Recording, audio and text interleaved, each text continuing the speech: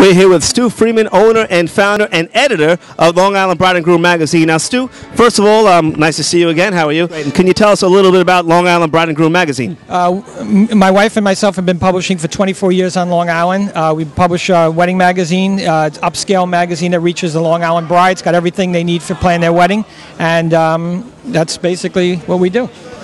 Is there any requirement to be in the magazine, or you just have to have some sort of reputable company or anything like that, as long as they pay the money they're in? No, we try to pick the best companies we can that are leaders in the industry. We really try. We don't take prices. We don't take coupons. We try to really go with more of a better quality company. So when a bride picks up this magazine, she could feel pretty safe that the vendors inside are reputable and people she could count on. Yes, we try to give credibility. The bride should feel comfortable that the vendors in here are credible companies.